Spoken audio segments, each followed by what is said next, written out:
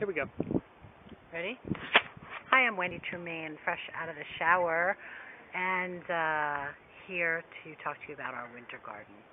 So we built some cold frames out of recycled pallets, and they turned out pretty well. I think they probably need to be resealed each year, and we use grease, recycled waste vegetable oil for that. But I really want to talk about what we're growing. So we didn't know what the hell we can grow in the winter. As it turns out, and probably to no one's surprise, garlic is doing well. So all our windows are people's throwaways, whatever was in the trash.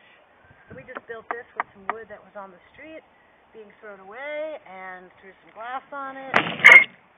And that's the case for all of these. These are some trailer windows, and we're doing great with broccoli.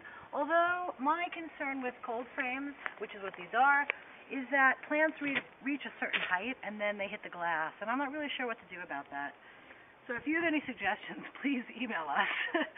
So we're getting some lettuces, some shallots.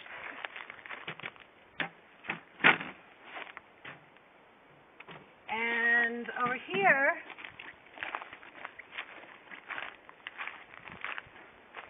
my personal winter fave is broccoli rabe.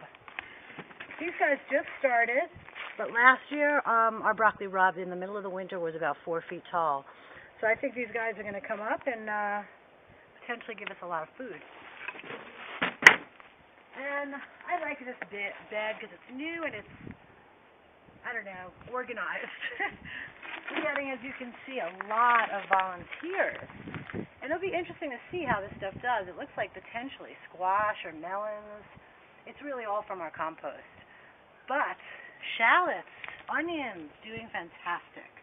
So far so good. And before you leave, look at this sky. This is why we live in New Mexico. Can you beat that?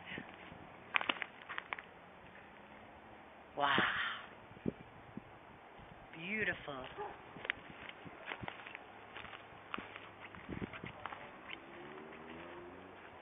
Vinny?